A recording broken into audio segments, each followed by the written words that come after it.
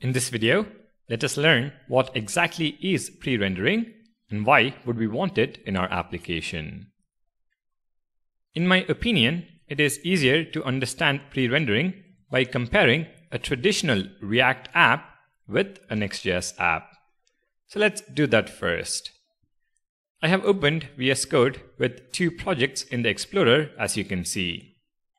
We have React-demo, which is a simple React app generated using create React app. So in the terminal, run the command npx create React app followed by React-demo to generate a similar project. The second project I have here is Next-demo, which is a basic Next.js app generated using create Next app. You can run the command npx create Next app followed by Next-demo to create a similar project. Now what I want to do is compare the page source or the HTML which is served to the browser from both these apps. Let's look at React first. Navigate inside the project folder and run the command yarn start.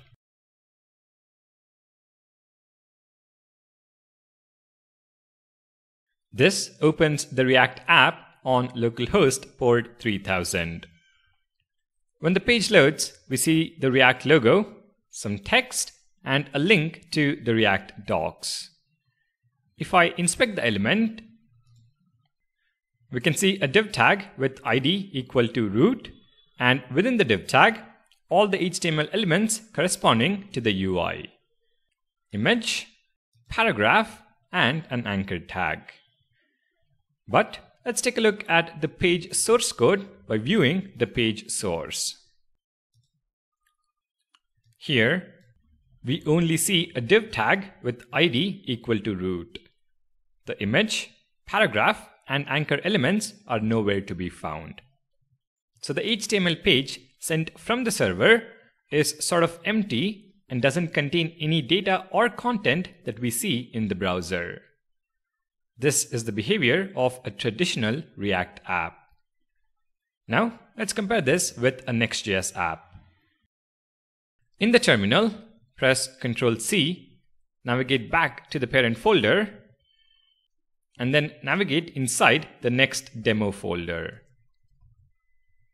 Run the command yarn dev, which starts the Next.js app on localhost port 3000. In the browser, we see some text, a few links, and a footer. If I inspect element, you can see a div tag with ID equal to _next, and within this div tag, we see the heading, a paragraph tag, different anchor tags, and finally the footer. What I want you to focus on though is the page source code. So right click and view page source.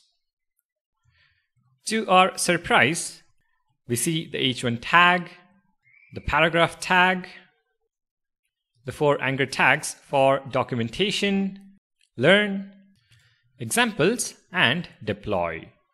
We also have the footer. This right here is the difference between a traditional React app and a Next.js app. By default, Next.js pre-renders every page in the application. But what does pre-render mean? Well, it means that Next.js generates HTML for each page in advance instead of having it all done by client-side JavaScript. In a React app, the JavaScript is loaded, which then executes to mount the HTML elements onto the DOM. So when the page is served, we just have a div tag with ID equal to root. Once the JavaScript for the page is loaded, it will execute in the browser, create the different DOM nodes, and mount them onto the root div element. This process is also called hydration. In a Next.js app, the pages are pre-rendered. Or in simpler words, The HTML is already generated with the necessary data and then sent to the browser. The JavaScript would then load and make the page interactive. But the HTML is there to begin with. So pre-render just means render in advance of sending it to the browser.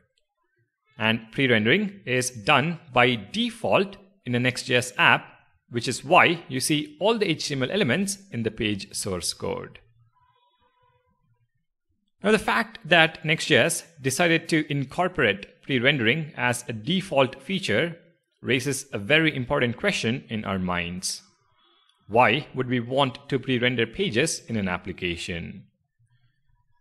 We can answer that question with two important points. The first one is that pre-rendering improves performance.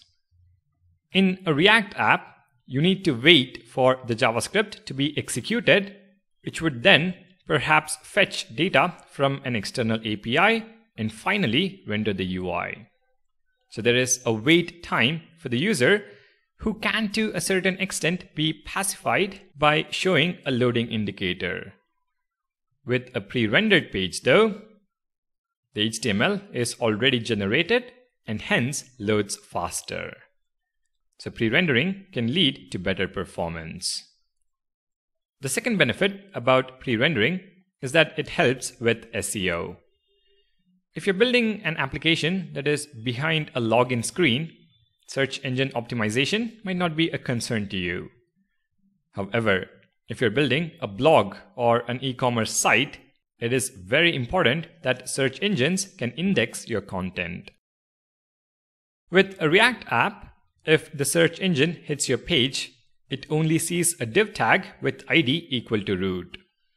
If it hits a pre-rendered page though, all the content is present in the source code, which will help index that page, leading to better search rankings. Now, Google did improve crawling pages where the content is dynamically populated, like in the case of a React app, but it's not the same as crawling a page where the content is already present.